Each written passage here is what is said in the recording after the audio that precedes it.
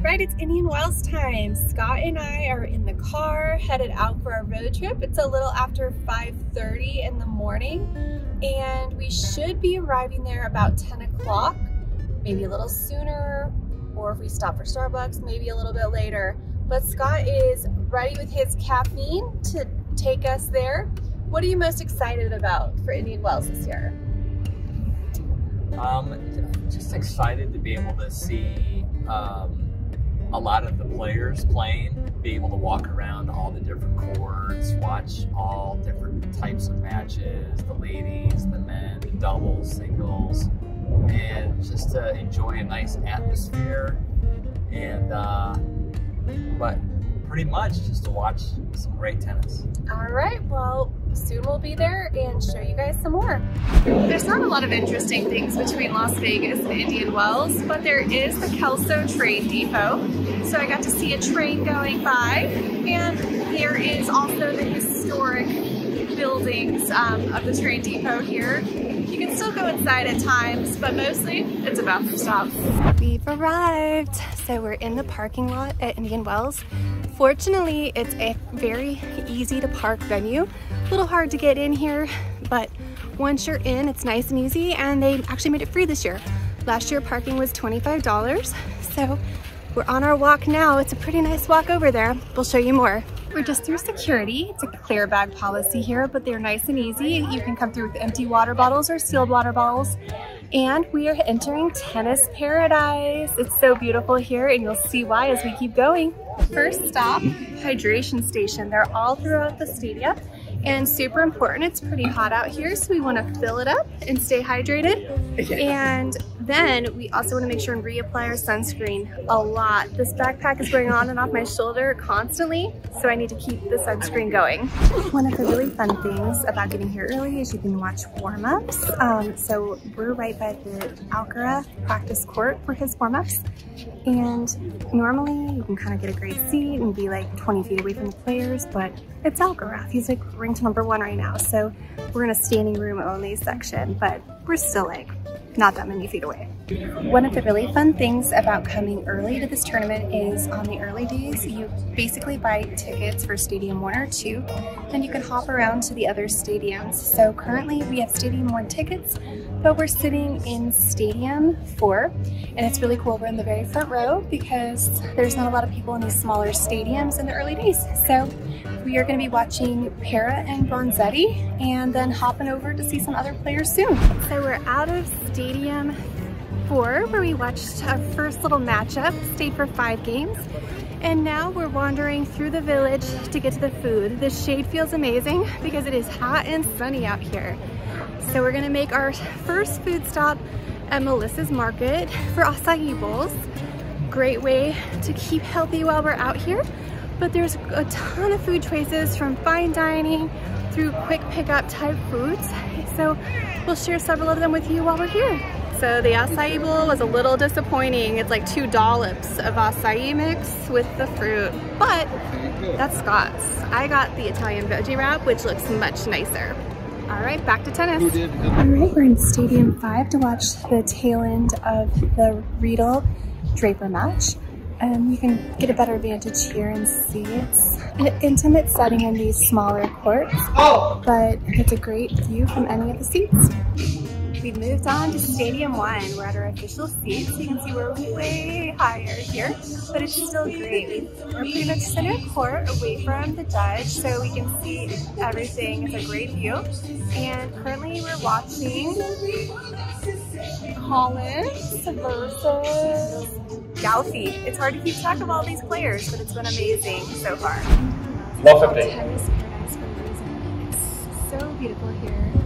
We've got the mountains. We have closer mountains without snow on them, the palm trees. And you'll see as we walk through the complex that there's beautiful plant life all around. So it's just a gorgeous place to be, and it's about 80 degrees today. So couldn't ask for anything better. So the weather here is totally beautiful, but I am not a good tanner. I just kind of burn most of the time, so I've applied a lot of sunscreen today, but I also brought a small blanket that I can throw over my shoulders, and then at night can wrap around my legs when I get cold, and I have a jacket with me as well. All right, Scott's enjoying a smoked chicken sandwich from the Q Barbecue. How is it? It's really good. It's a little pricey. Everything here is a little pricey. But when you're at Indian Wells, and you're at the tennis tournament, it's going to be pricey. At least it's a reasonable size though. It's not like $2 of acai. But it's good though. Good. All right, on to more tennis. So this is super exciting. It's a good break from match play to watch my favorite player, Stefanos Tsitsipas, warm up. Yay! He plays tomorrow, so hopefully we see him do great and keep on moving forward. A lot of people will watch on the big screens out here on the grass if they don't have tickets to the stadium they want to go to. And it's just a nice chill area to watch on the lawn. All right, the night has arrived. It's been a fun day out here so far, and there's still a lot of tennis to go. It's now after 6. We've been here since right after the gates opened at 10, and we're waiting to watch Fritz and Paul play doubles against Evans and Pierce. Can't really read that far, but it should be a really fun match. We were here almost a full match early, and it was already getting crowded, and there was just lines for hundreds of yards probably. So lots of people are going to be disappointed that they don't get to see. What we learned today is that even though you can hop around, it's hard to hop around after the morning because it gets really, really crowded. So definitely find where you want to be and get there early in order to see things. So it's been lots and lots of fun. We had some pizza and it was delicious and really hit the spot. And now we're here just to chill and wrap up in our blankets because it's starting to get cold. So this is a new experience. We normally get here early, but today we arrived about 5 minutes before play started. And this is the queue just to get through the pedestrian gate to get to security. So yeah, it's gonna be a wait this morning. Hopefully that's not what we're experiencing the whole day. Scott's getting to enjoy watching his favorite player, Elise Mertens, practice for doubles. All right, so play was suspended for a rain delay. A little surprising at Indian Wells because it is tennis paradise, but we just took a little trip away from the arena and we do have a rainbow behind us, so kind of fun. We're getting ready to head back in and hopefully play will resume soon. The rain delay is great for those of us who are willing to persevere because it's pretty much wide open for seats right now. So these guys are hard at work getting the courts ready for a play again. We've got about 30-45 more minutes until hopefully we'll be back seeing some action. But for now, just chilling. All right, nobody's in the stands because they're all in the Moe and Shandong tent. This is a good place to kill some time until the play is ready to resume. I'll share my drink with you soon. All right, cheers. This is definitely gonna make my wait go a little bit faster. And so I found the party. There's actually a big tent here. And live entertainment. So every night between like 4:30 and 6, there's people on stage entertaining in between some of the matches. So this is the party. Alright, this is my kind of Friday night lights. Friday night at Indian Wells, we get fireworks. So, pretty good show. They're happening over Stadium 1. We're in Stadium 3. But we can still see them really well from here with a little extra light action going on from Stadium Lights.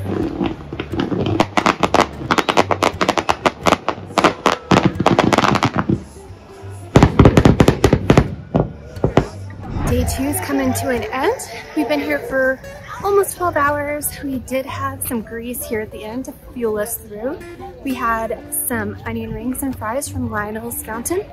Pretty tasty, but not exactly on the diet. More tomorrow.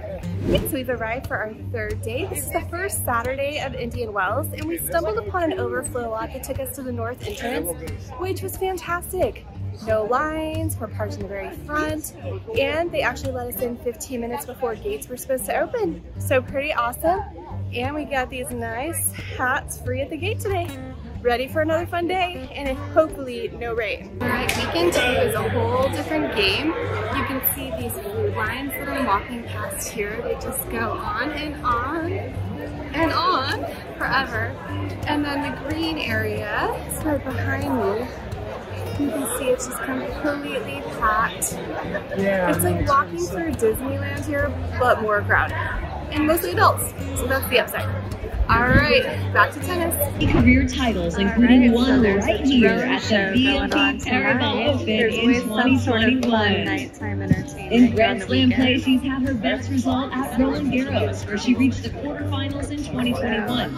And she's made 3 other major fourth-round appearances, twice at Wimbledon and once at the Australian Open last year. So there's always some sort of fun nighttime entertainment.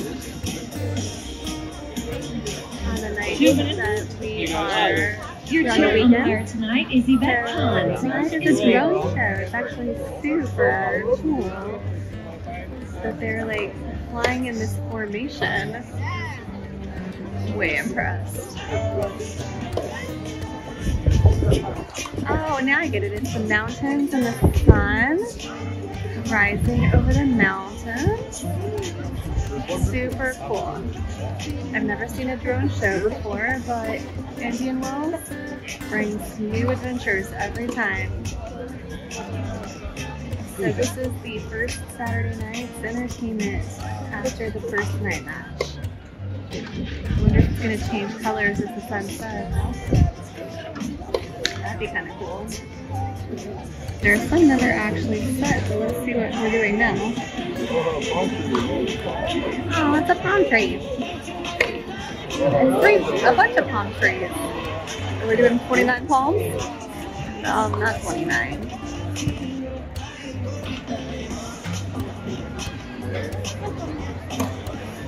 Oh wow, this is better than last night's fireworks. The pretend fireworks. The pretend fireworks are better than the real ones. 3 top-right sets. Calabas are wonderful, some elected to receive.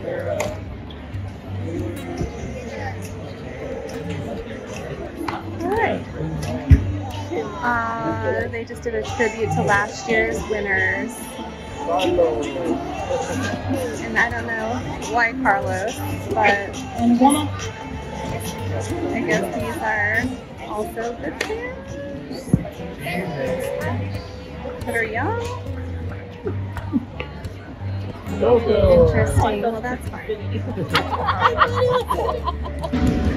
It's hard to watch the tennis when this is going on. I guess it's a tennis ball.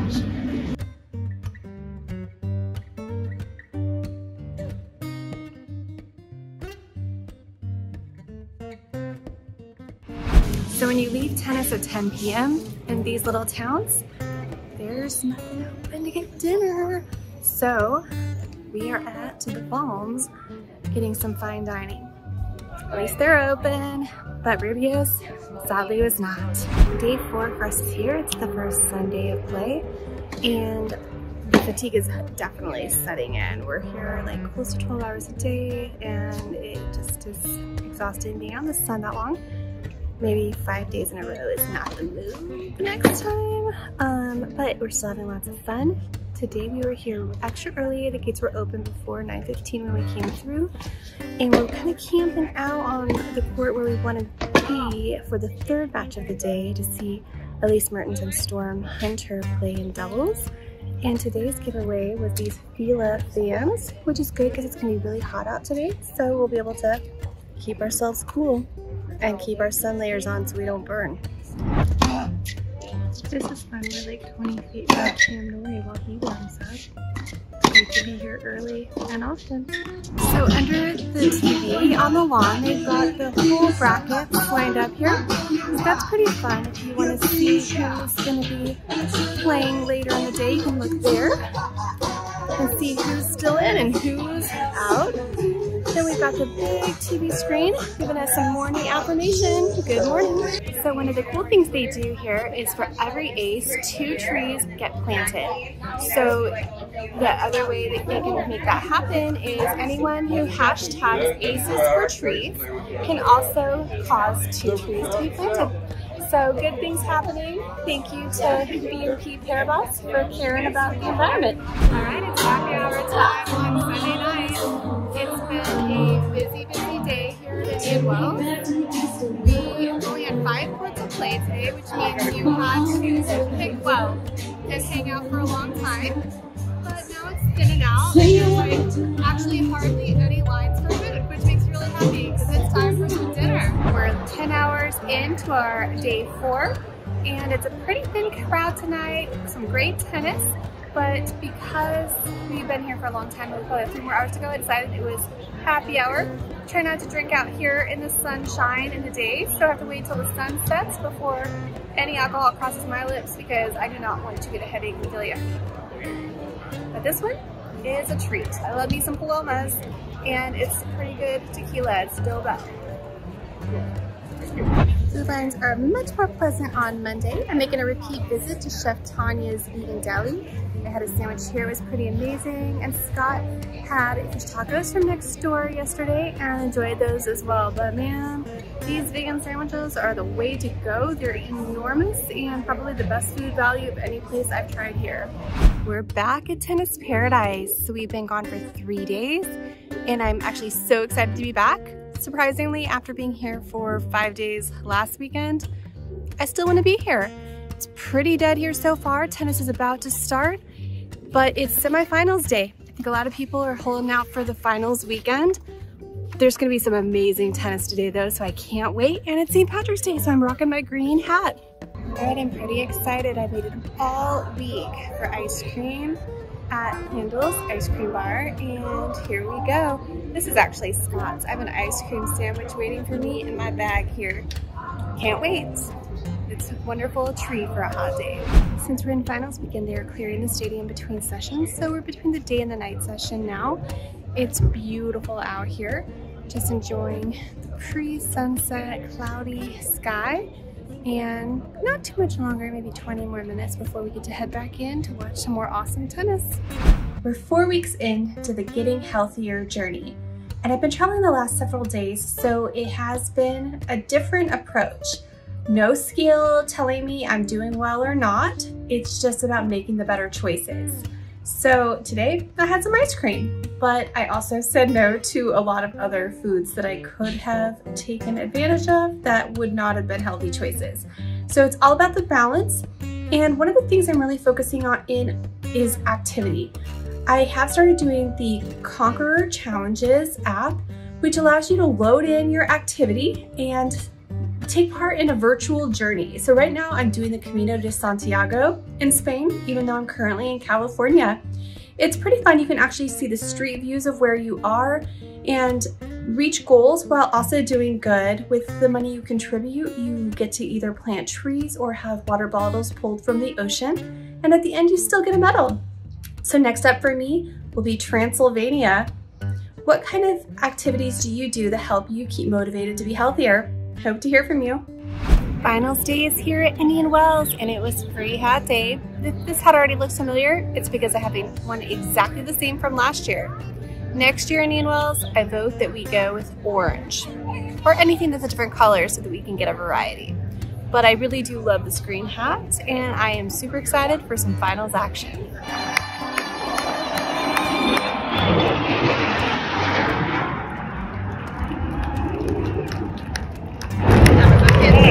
National anthem performance in a Super Bowl flyover. Alright, so this is like my 5th time eating at Chef Tanya's. It's so good. My personal favorites are the chai tea latte iced, which is with oat milk and organic sugar, and the modern hippie veggie. It is so delicious and huge.